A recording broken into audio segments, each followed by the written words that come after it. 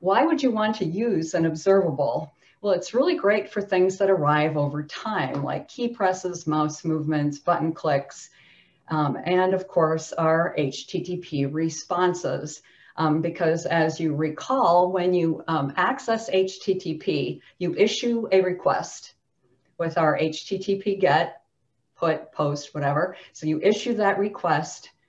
It first has to find its way to the endpoint, and then once it's found its way off to that endpoint, then it executes some code. Maybe it calls the stored procedure on SQL Server, and it has to collect the data, and so it's all taking some amount of time. At some later point in time, that response is actually returned to you, and so it's a really good use of observables.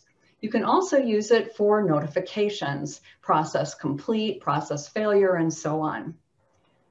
Using an observable helps us very easily react to arrivals or emissions and those notifications. The other cool thing about observables, though, is they also work with synchronous data. So you can treat an array as an observable. You can treat any set of data as an observable. So it doesn't necessarily have to arrive on time, but that's really what it's good at.